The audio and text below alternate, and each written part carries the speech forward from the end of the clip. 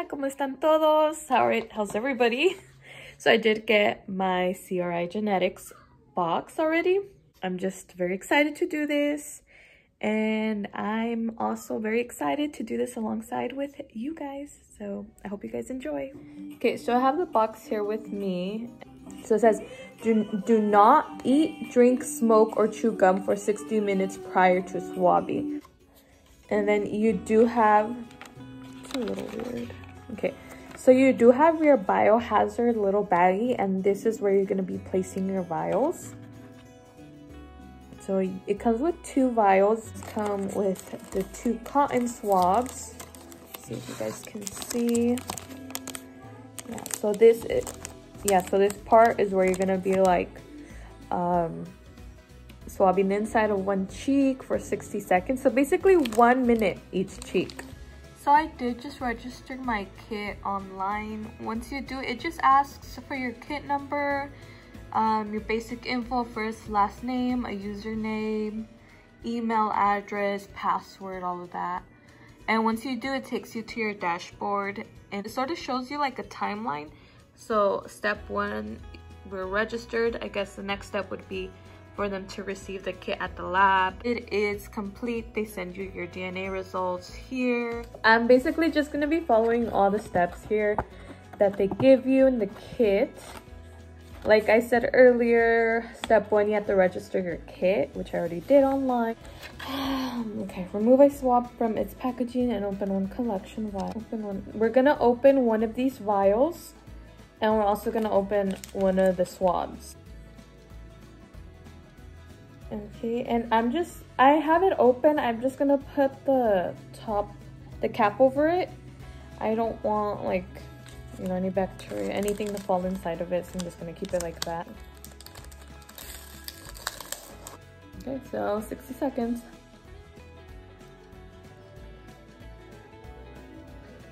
Okay, so there's my 60 seconds, and then we're gonna place tip inside. Okay, and then we're just gonna press down on this until it's all the way in. Then once that, I'm just gonna cap this. Tap. The swab was okay. The swab is inside. I don't know if it's focusing. That, you know, I was swabbing my cheek with. So once you have that in there, make sure you have the cap on nice and tight. I think it's starting to hurt my cheek. Okay, so now I'm just gonna throw this away. Cheek. Okay, so same thing, same. You're gonna open your vial. Okay. So it's been 1 minute. Okay, so put this in there. It's in there. So afterwards it says step 6, very important. They even like highlight it, bold print and everything. Place the sealed vials into the DNA collection bag. Okay, so vials go in there. Okay, so there they are. Make sure you close the little baggie really good. Okay, then place the sample bag in the prepaid box. Okay, so I'm gonna place that in there. The box with the tape on the inside of the box flap. So basically the tape is up here. So then we just have to, like, you can easily just peel this off. Comes right off. So close it. Make sure these flaps at the end go inside the space. Then you want to make sure you have everything tight, everything's nice and closed, and then you're just going to close it. They do have the USPS first class mail, postage in the back, everything's paid for, so you just basically have to send this over. And then step 8, last step, drop the sample box in your local mailbox, and that's it. So it was very simple, you know, 8 steps.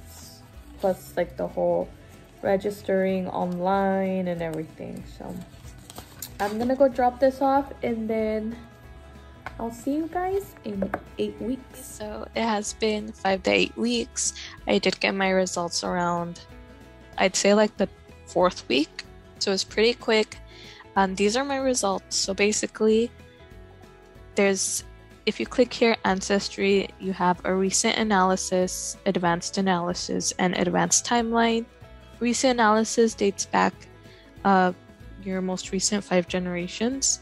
Advanced analysis goes over 1,000 years, so there's more variety in your results. And then advanced timeline just shows you what part of your DNA you matched with these ancestors from these geographic locations. So I think that's pretty cool.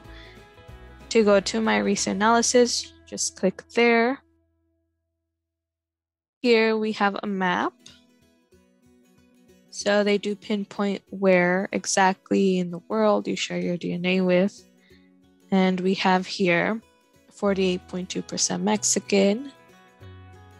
I was 18.5% Peruvian.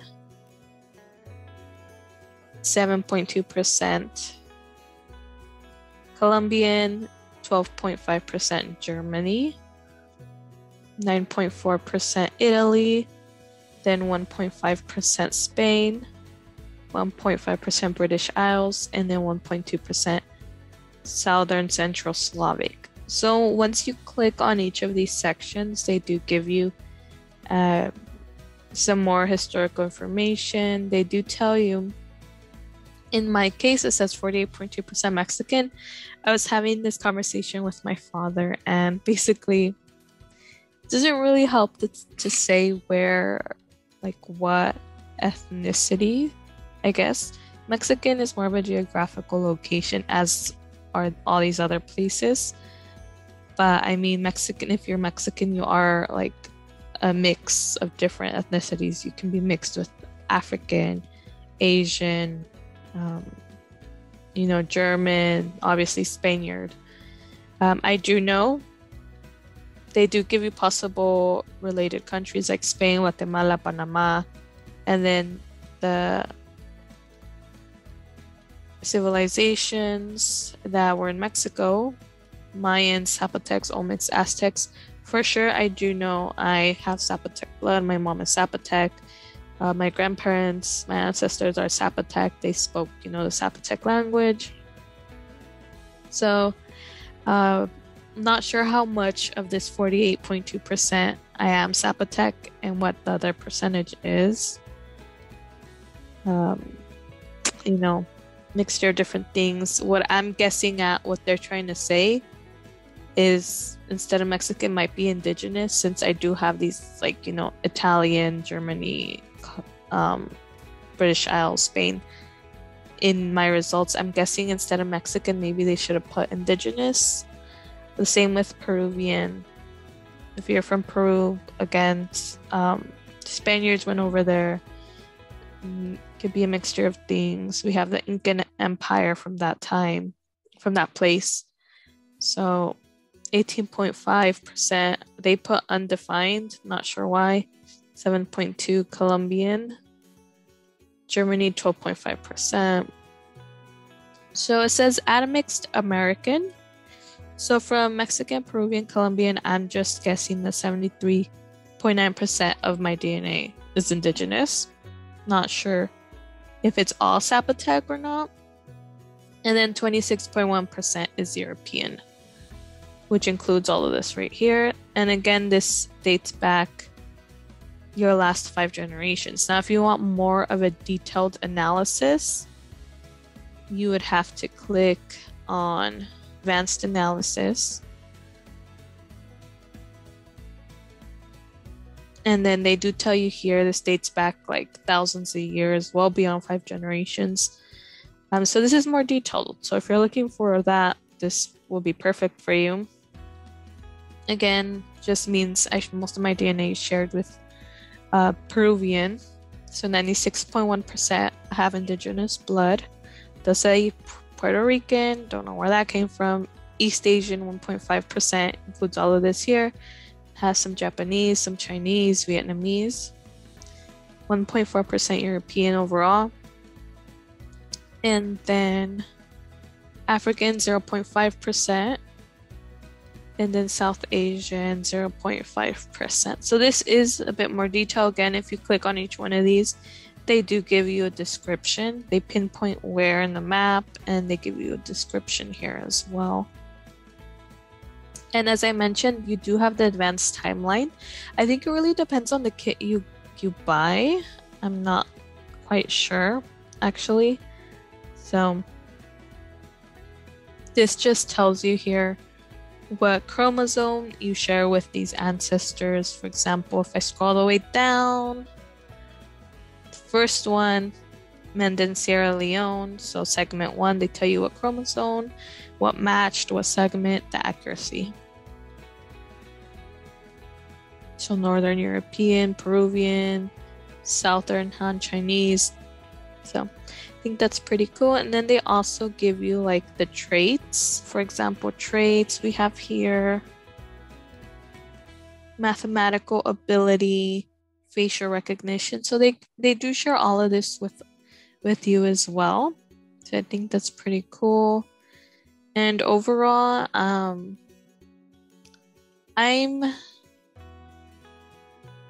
happy with my results. Obviously I knew Mexican. Yeah, that's funny. But what do you guys think? Are you guys going to do your DNA test? CRIgenetics.com possibly, or from Ancestry.com, 23andMe. I'm thinking of getting a kit maybe from Ancestry.com and then just comparing my results from that to the results from CRI Genetics. I do know Ancestry.com has a bigger, database, so they have more to go off of. So it'd be cool to compare these two. So I might do that next. So thinking about it, but have you guys done a DNA kit before? If so, were you surprised by your results? Sort of surprised, Germany part, Italian this part, sort of surprised, but I can see it. So thank you guys for watching, and I hope you guys, se animen. You guys are encouraged to try out either CRI Genetics or 23andMe, Ancestry.com, or whatever other place you guys can find to get, a DNA test done.